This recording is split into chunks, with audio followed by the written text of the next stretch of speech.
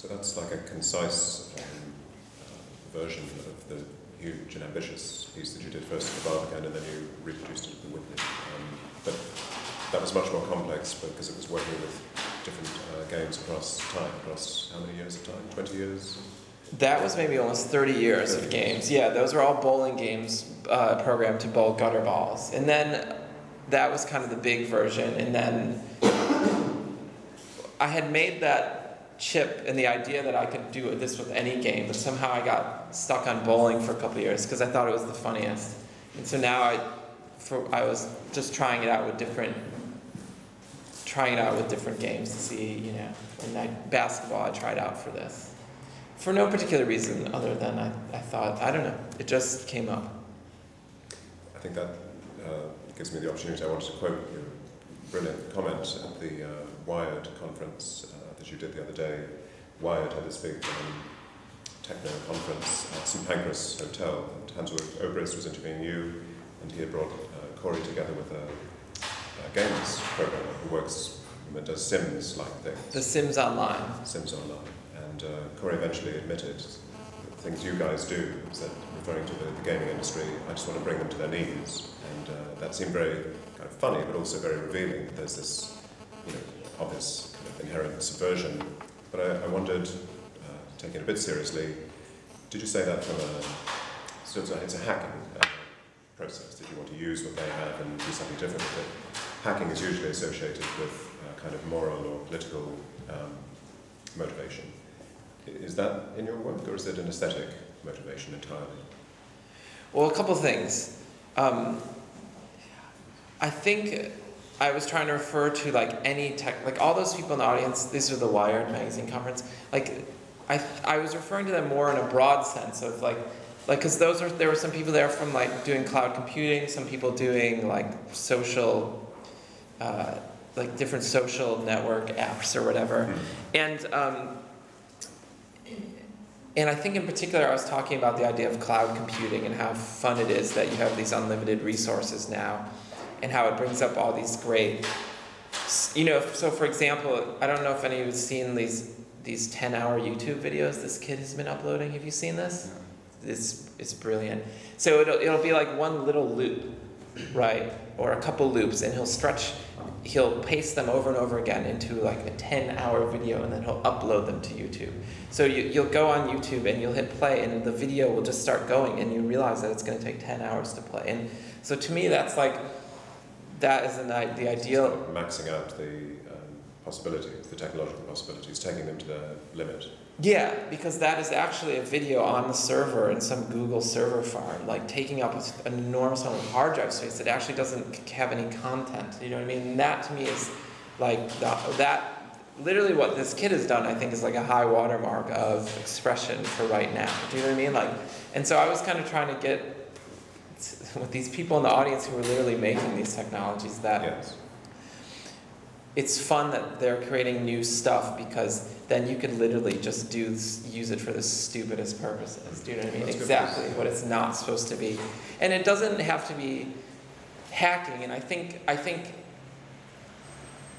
that there's two ways that people use the term hacking. And one is like, you know, breaking into banks or whatever. Yeah. But the other way is the original way that the term was used, which is like playing pranks, like doing clever stuff.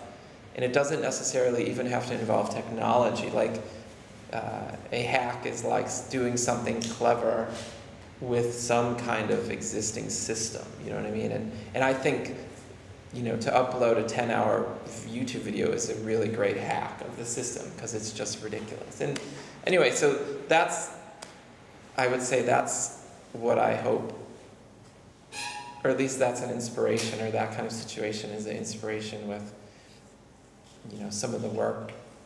And it is for its own sake, or, I mean, there is, like, among that crowd, you know, and with great respect to their achievements and everything, there's a kind of piousness about what they're doing, that it's for the good of mankind, and how they're enabling kids to play responsibly, and all this sort of language, with the language of money. So you're puncturing that. Are you trying to? You're trying to deflate the sort of pretensions of that world, or are you just having a good time?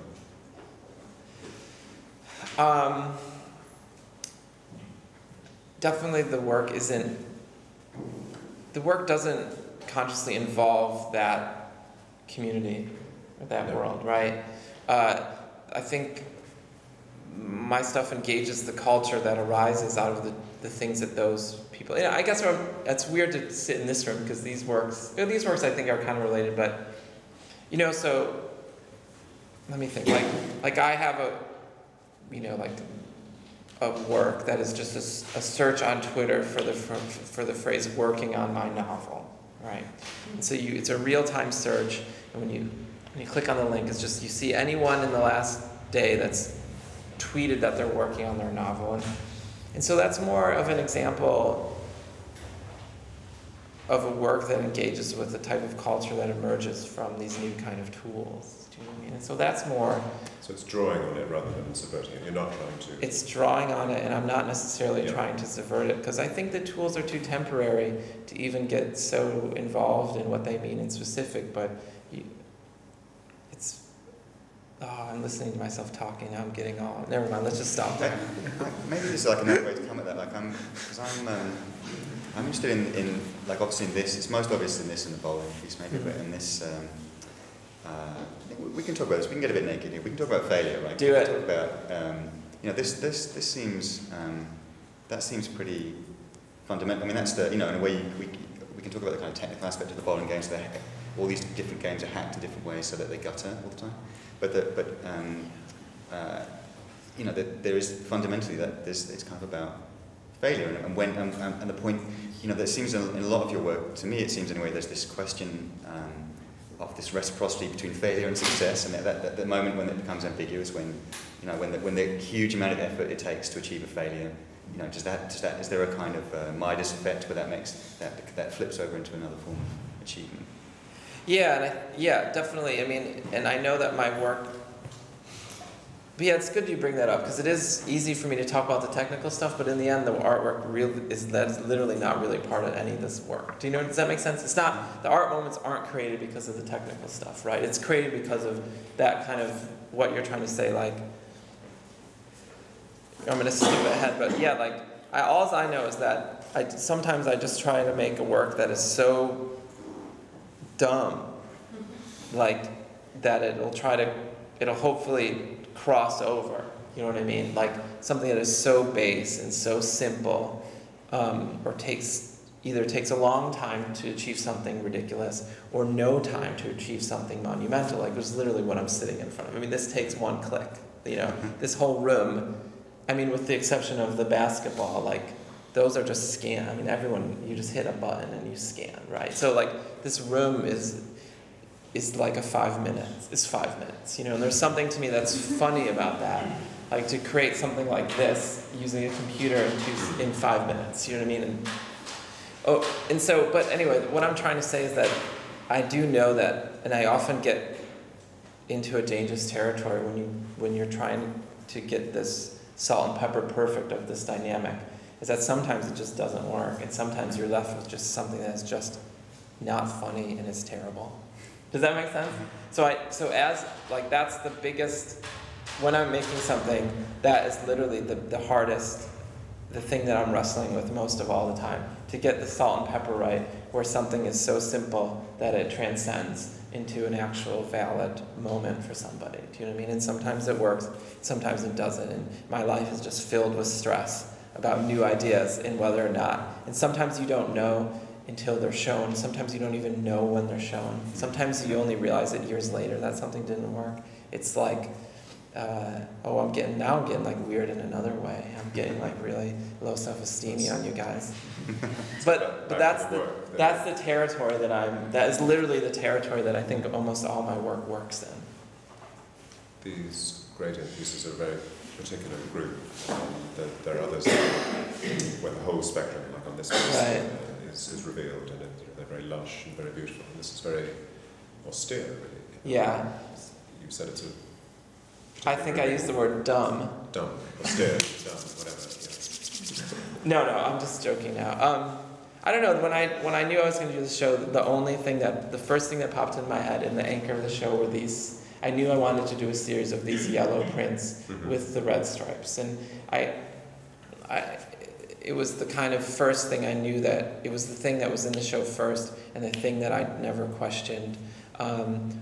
Yeah, I mean, I've been slowly over the last couple of years looping through many of the default Photoshop gradients, you know, and making different works based on them. And for the show I did at the Whitney, I did a new set, and one of them that was in the new set was similar to this. It was yellow with a red stripe, and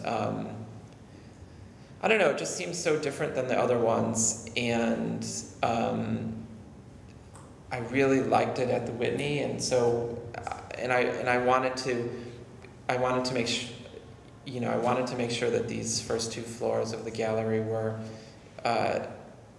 kind of, yeah, I mean, austere, simple, direct, and so I decided just to make a whole series of just from one gradient, you know what I mean? And so that's what these, and then, you know, one of the few things you could pick is like, where the, you know, if I'm doing a horizontal line, where the line is, you know. I could have made the line vertical. There's a few things I could have done with this gradient. The line could have been wider, but this is clicking, this is like clicking a little bit and then bringing it down and then letting go of your mouse. So it's like a very...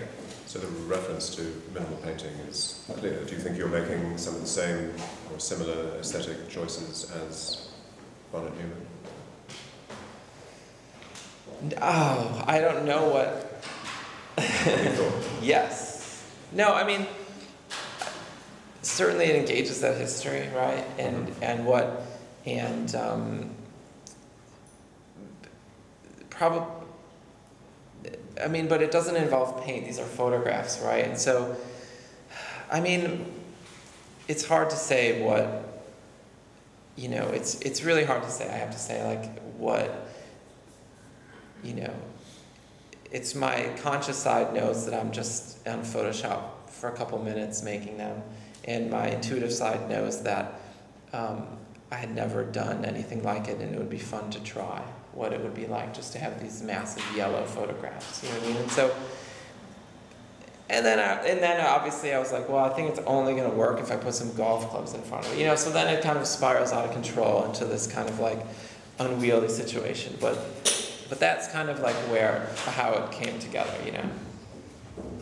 I didn't help you. I didn't help very much on that one. No, I think it's, I mean, obviously in relation to the work in the front room as well, right. And Solar Wit connections. I mean, it makes me think a bit like this strain of your work, because I think there's definitely different sides to your work, but there's this side that's about, like I say, taking an existing system and making a very small decision that then plays out over a, and there's I remember a really great interview with Solar Wit where he's saying, you know, people say that conceptual art's very rationalistic. Actually, you know, what's rationalistic is like an abstract expressionist painting, because that's like a million decisions, right. Little flicks of, you know, they might think of it as intuitive, but there's actually a decision, there's a conscious decision that's gone into each fleck. All I do, I make one decision, which is what the system is, and it's going to do its own thing. And that seems to, in a way, that's the element of that history which seems to relate to your practice to me. Yeah, absolutely. And my experience with that history wasn't necessarily through even Solar Wit. It was through, you know, Elvin Lucier, Steve Reich. It was through the minimal composers is where I first engaged and started making this type of algorithmic work, you know, where you set up the process and you just let it go. And I think I got to making things like this through composition, literally. I mean, you know, like, you know, my video Sweet 16, which is the beginning of the Guns N' Roses Sweet Child of Mine phasing. Like, it literally came through composition, but yeah, and it's, I don't know, it's my kind of control freak side that literally wants to pare everything down to one tiny gesture, you know, where I couldn't possibly handle anything more. It would be so complicated for me to conceptualize, I wouldn't be able to get out of bed in the morning.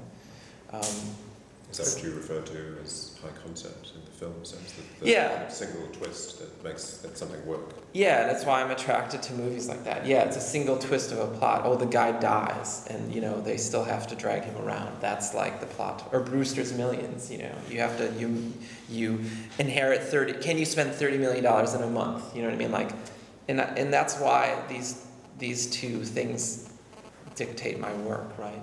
The movies are not any different from the compositions, which are not really that much different from the minimal, the protocols of, you know, a lot of sculpture from that era. And so somehow I'm trying, I don't even, yeah, somehow I find myself working in between. And I say find myself because it's like you wake up, you're like, where am, like when you make work, you're not really, or I don't know, at least with me, I'm not always in control of where I am. I just follow my interests, I just wanted to ask about that because even in the show, there's the work upstairs, which maybe you could talk about the kind of another genealogical work about Kelly Clarkson, and that seems to me like it's actually like quite a different logic in that it's a kind of pseudo-objective enterprise, which maybe you can explain, but it's also deep, it's much more idiosyncratic and yeah. Which work are you talking about? Sorry, Since You've Been Gone, yeah. Since You've Been Gone. Which is it's a series of silk screens. It's silk screens on holographic metallic foil, and it's a genealogy kind of family tree of the song "Since You've Been Gone" by Kelly Clarkson. But it's a really good point. That's like, and so basically, I've picked CDs of musical influences that I think are embodied or have made possible the song "Since You've Been Gone" by Kelly Clarkson, and also a few CDs that were influenced by that song. But yeah, it's a really good point because that concept is neat and clean, right? A collection of CDs. But in the middle, I'm able to kind of like let my hair down and be expressive, right? Yeah. It's like classic expression, but it's kind of expressive, right? It's, in what CDs I think contributed to that history. So the Bay City Rollers, like why did I put the Bay City Rollers in? Well, one, I did because the Ramones were huge fans and the Ramones invented that guitar style. But two, I put in the Bay City Rollers because it'd be great to have an artwork that had the Bay City Rollers in it. Do you know what I mean? Like there's also culture, the culture, it has currency or charisma. It's a charismatic. There's charisma in it. You know what I mean? And I wish I could do more of that. And I think some of the works upstairs do get into that. Like why did I put lead in Uggs? I don't know. You know what I mean? Like I just knew I wanted to make an artwork that had Uggs in it that were and I just thought, I wonder if you could order lead on Amazon.com, and it turns out you can. So it just, those I think are more, those things are more expressive and more nonlinear and more abstract almost, and it's exciting for me. Like a bunch of the works upstairs are exciting because I'm learning to like let go a little bit.